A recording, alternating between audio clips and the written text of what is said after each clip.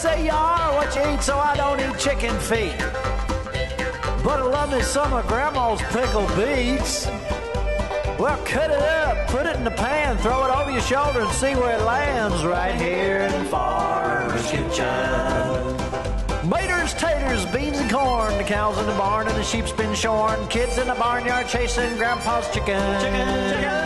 Spices, slices, cuts and dices, gonna slash your grocery prices right here in Farmer's Kitchen. Help you grow your garden good with recipes to suit your mood. Try some grub you've never tried before. Smash it with a wooden mallet. Gonna educate your palate right here in Farmer's Kitchen. In Tim Farmer's Country Kitchen. We're gonna cook something good now. Funding for Tim Farmer's Country Kitchen brought to you by Woods Equipment Company has every tool you need to make working the land as rewarding as hunting. L81 Bottling Company. Taste, love, and share the tradition.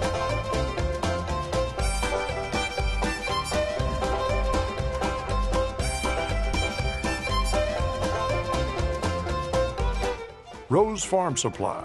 Family farming and commitment to our customers since 1982.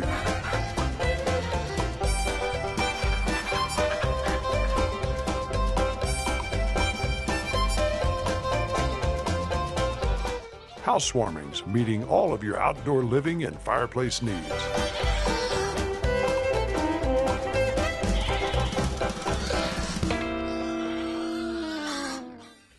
Hello and welcome to Tim Farmer's Country Kitchen. It's 400 degrees out. That's why we're not cooking in the house. We're back on the patio. It's beautiful out. Got a little breeze blowing, a little warm. But you know what? It's the time of year when a lot of stuff's coming in, vegetables in the garden. Nicki in a little while is going to make us a wonderful casserole out of squash and other assorted items. Now, we had a visitor just recently, Janine Wishy. You remember the sheep lady we talked to not too long ago? Well, guess what? She not only does sheep, she does chickens. She brought us one of her Swallow Rail Farm chickens that we're gonna cook tonight for you. We haven't had chicken in a while. We do a lot of red meat, so it's time for some chicken. But anyway, she came over. We walked around the property because I'm getting close. Now, we've talked about it for years. We love our lamb. We're finally gonna do it. We've got the solar electric fence from Kinko. It's movable. We talked to her in great detail what you have to do to get sheep started. Got to get a little puppy to grow up with the sheep and protect them. Got a lot of stuff going on. But meanwhile, salad. Everybody wants a light salad in the summertime. I got to reading the ingredients, but listen to this. Phosphoric acid, xanthan gum, modified food starch, monosodium glutamate, artificial flavors, disodium phosphate, sorbic acid, and calcium disodium, EDTA, disodium, you see what I'm saying? It goes on and on and on. I started thinking, I don't know what that stuff is, but I'll tell you what I do know. I know that I'm growing fresh herbs on my back porch, fresh spices. Why not use them? I want to make a creamy Italian dressing. You can't beat it. I went out on the back porch and I picked me some basil and parsley, oregano, and some rosemary. A couple tablespoons of each. I'm going to pop that in my little food processor, along with a rather large clove of garlic. And I'm going to put, anywhere between a third and a fourth cup of mayonnaise. Sour cream, 2 tablespoons of sour cream. Tonight, later on, we're going to have some pork sliders. You talk about delicious on the Salt Rox. I'm telling you what, it's absolutely delicious. We're going to take 2 tablespoons of red wine vinegar.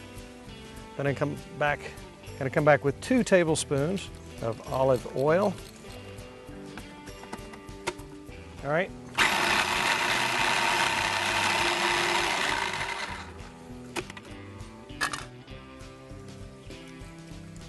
Oh my, just like that. What did that take me, 2 minutes?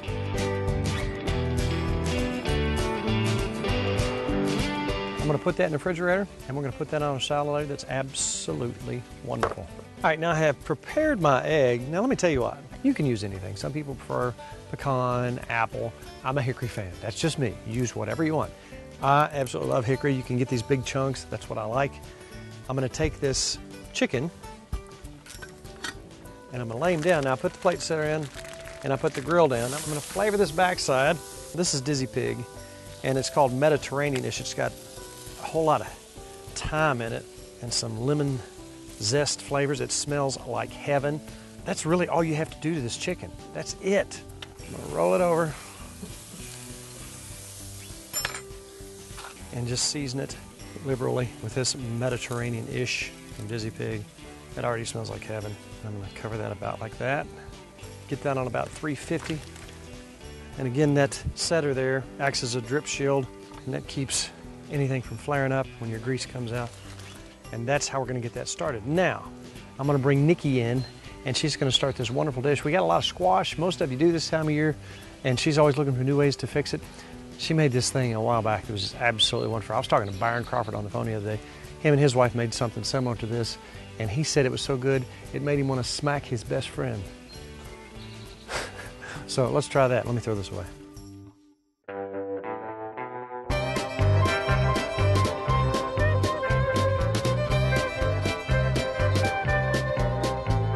Sergio the stinky farm dog lives outside with his friends. Now he'd like to come in and visit, but Mama won't let him come in, 'cause he likes to roll in poodoo, and roadkill is dear to him. Sergio the stinky farm dog, we love him but he can't come in. Everybody now, Sergio the stinky farm dog lives outside with his friends. Now he'd like to come in and visit, but Mama won't let him come in, 'cause he likes to roll in poodoo, and roadkill is dear to him. Sergio the stinky farm dog, we love him but he can't come in. I said we love him but he can't come in. Didn't know we love him but he can't come in, 'cause he smells like homemade sin. Tonight, we're pairing our chicken and our vegetable dish that you're fixing with a crisp milk Vidal Blanc, which is very good. It's Kentucky grapes, and we're going to chill it right now. Put it around here in the fridge.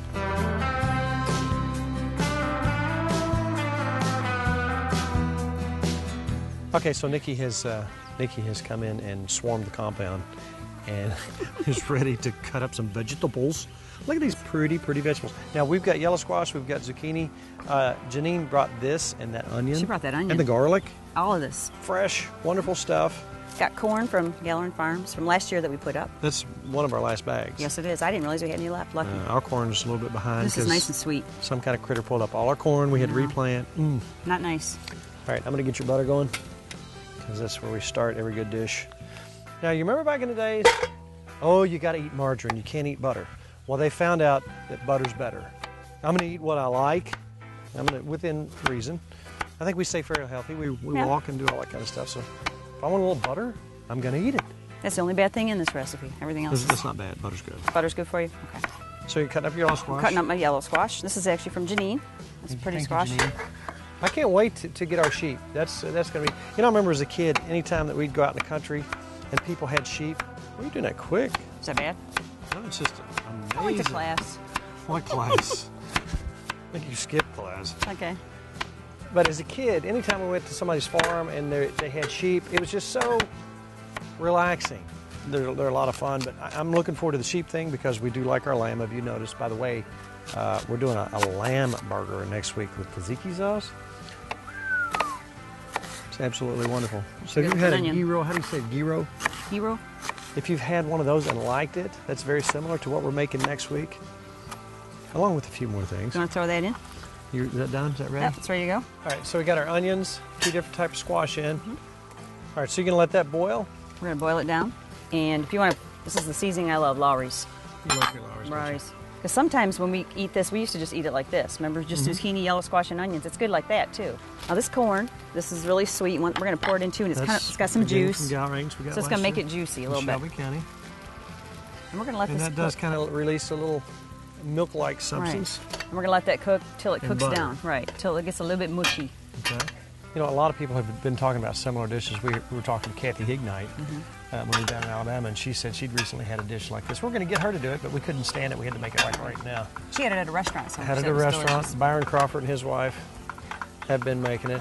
So now we just want to let's let it cook down, get kind of mushy. Mushy, and then we're going to throw it in a casserole dish and add some stuff to it. Add some stuff to it. Some stuff, secret stuff. Now, let me tell you what, I always like, especially this time of year, if you're cooking outside, inside, whatever, I like something quick and easy. If you got some people coming over, if you got some family or friends coming over, and need something quick and tasty and good, a lot of people are really particular.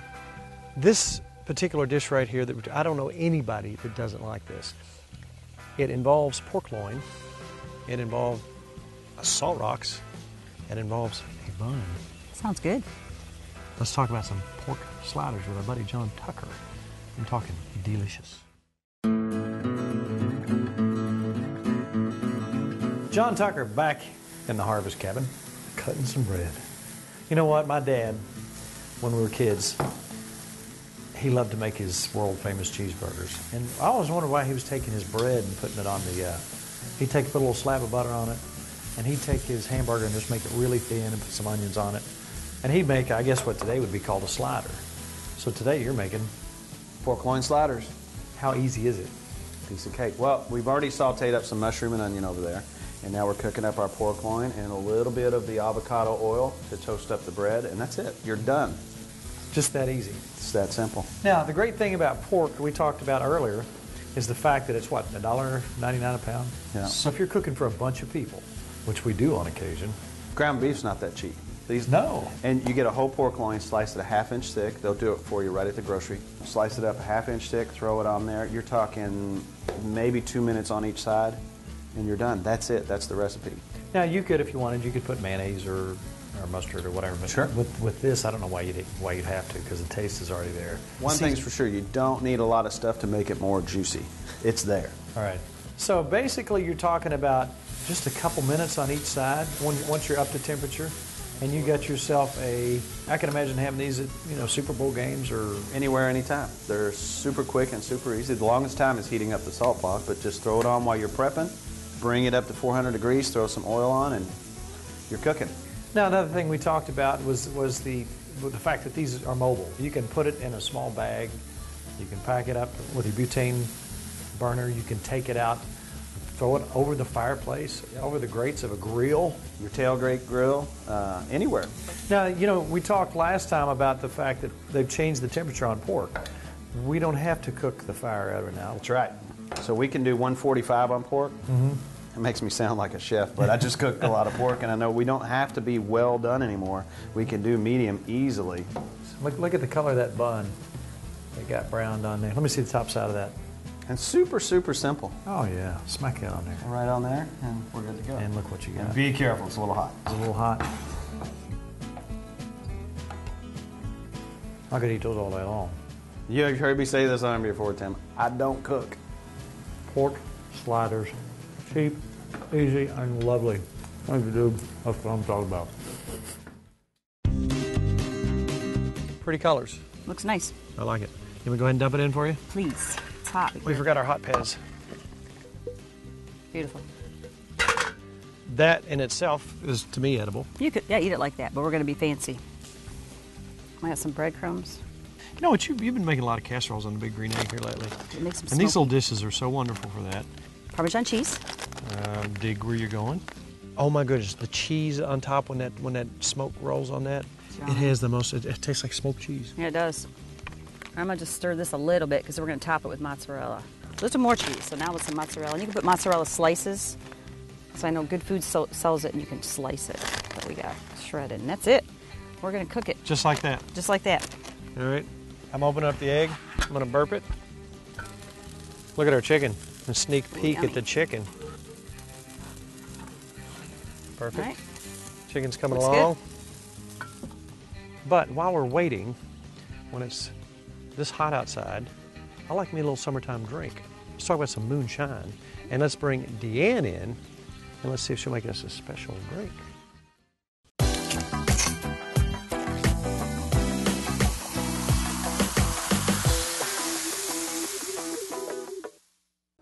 Deanna's back. I'm back.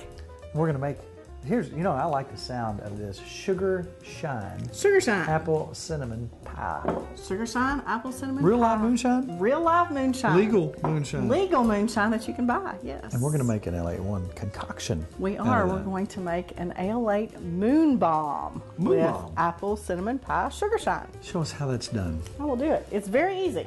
I'm going to fill it with some ice. Now tell us about this. You say it's from a Beam fella? It is, yes. Steve Beam is the master distiller for Limestone Distilleries, and they're in Lebanon, in Marion County. They have created moonshine. They have some other spirits that they're working on, but of course those take a little time to age before you can market them.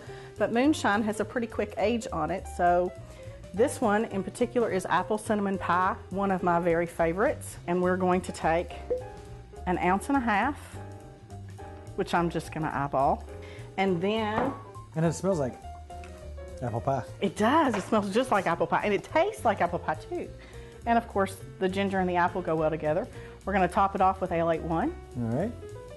And then we're going to squeeze a little lemon, express a little lemon in it. That's what I'm talking about. And drop it in there. And then just as a final touch, we're going to take a cinnamon stick just to give it a little freshness. And we are going to grate just a little fresh cinnamon across the top. It smells like Grandma's kitchen. It does. That does smell good. It does. Ooh, And ooh and ah smells over it. wonderful. I promise you, you can put that apple pie moonshine over ice and sip on it, and it's pretty good. Smells like Grandma's kitchen, I'm telling you. Very good. You're going to come back and give us another one, Siobhan? I would love to give you another one. Thank you very much.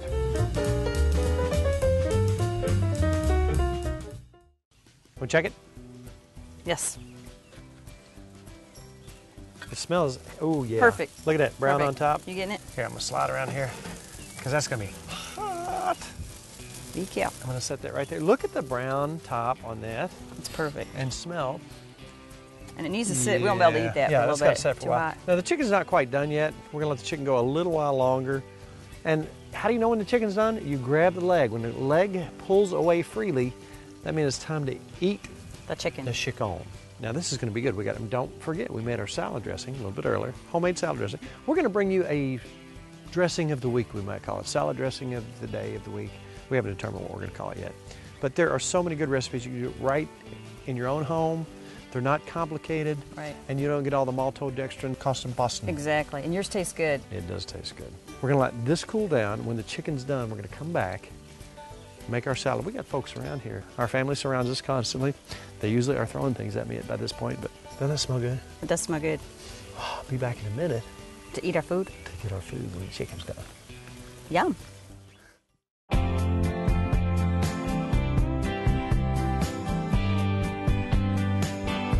Craig Cottle from Nature Reliance School, That is correct. right here in Kentucky. That is correct.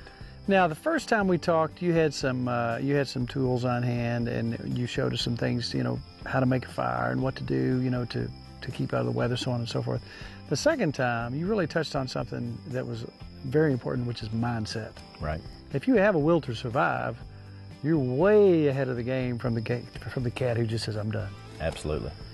Tell us today what the second.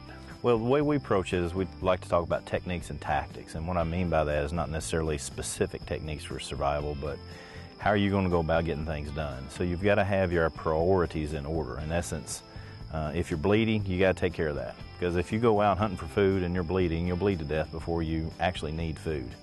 And so we focus on it from that perspective of a personal safety, and then shelter building, fire building, which go together to help maintain your core body temperature. Then we go looking for water, and then we go looking for food. And that doesn't mean that we're not opportunistic about it. If we happen across food or if we happen across water, we'll take it in. But at least if we don't have any of those things, we know what our focus should be. So when we move out and we're trying to take care of ourselves, that's what we're going to do. We're going to look at those priorities. So, in essence, if you're out and you're wounded, that needs to be your top priority. Stop that bleeding, personal safety, and that goes along with any type of trip outdoors, is that if you're doing things that are silly, bordering on stupid, and it's easy for you to get hurt, then you shouldn't be doing those things. Because if you're in a remote location, like I like to go paddling, I'm in the middle of the Red River Gorge, and I'm out doing something, I'm talking the middle of the actual gorge, where that's very remote, impossible almost to get to me in short order, and I'm acting stupid, then I might pay the price for that. So I don't. I just keep calm and don't go out with the most problematic person out there, which is the idiot. The idiot is the one that's going to get a lot of people in trouble. Well, I better keep my mouth shut. I know a couple of those. Yeah, I do too. I know a bunch of them. So basically choose your travel partners carefully. And again, if you find yourself in trouble, you should have at least the basic knowledge of what you should be doing first. If somebody gets injured, we got to take care of that person. If it's cold weather, we need to start immediately finding a way to develop shelter or build a fire or something of that nature. So instead of running around in circles, what should we do? What should we do? What should we have a plan? Have a plan, work the plan, stay with the plan.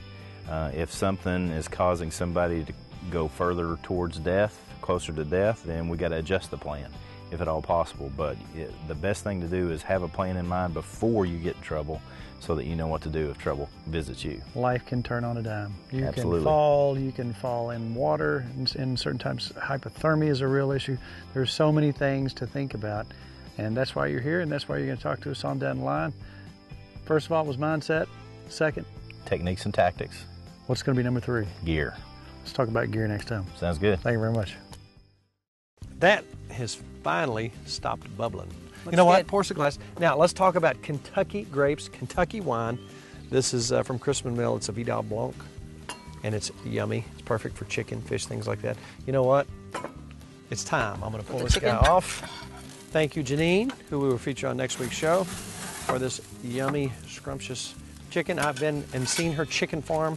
They're happy chickens, free-ranging chickens, and oh, delish. The smells coming off here are wonderful. Now, do you remember earlier when we made our salad dressing? All fresh, all yummy. That's been chilling in the refrigerator. Looks good. A little bit on our salad.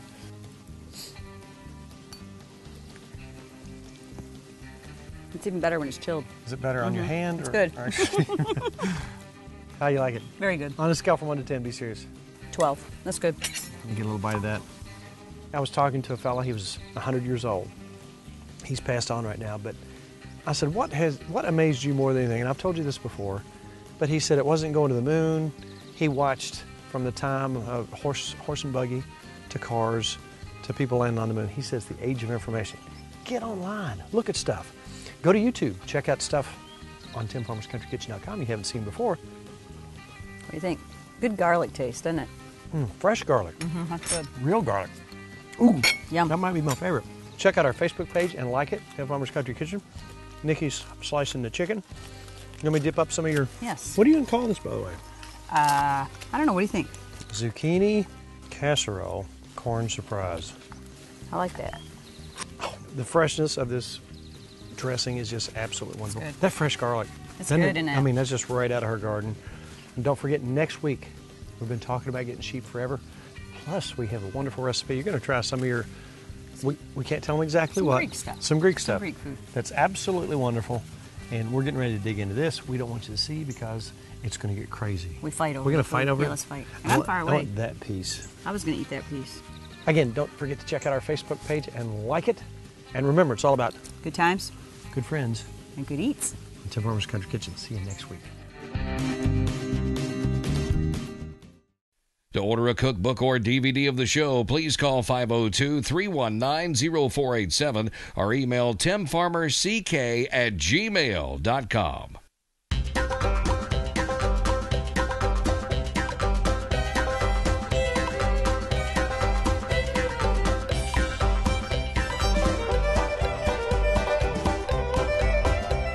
Crispin Mill Vineyards, Good Foods Co-op, Kinco Farm Fence Supplies, Kentucky Beer Cheese, Polecat Custom Smokers, Tater Knob Pottery and Farm, Weisenberger Mill, and Tim Farmer Productions.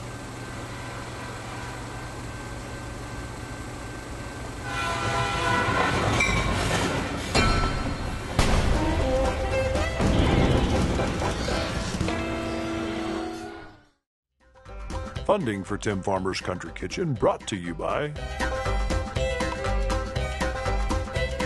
Kentucky Sheep and Goat Development Office. Try something different tonight.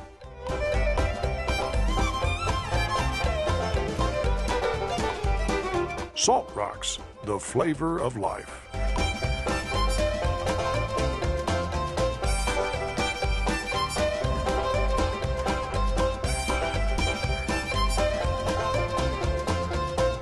Harvest Energy Solutions, Harvest Cabins, when you absolutely have to get away.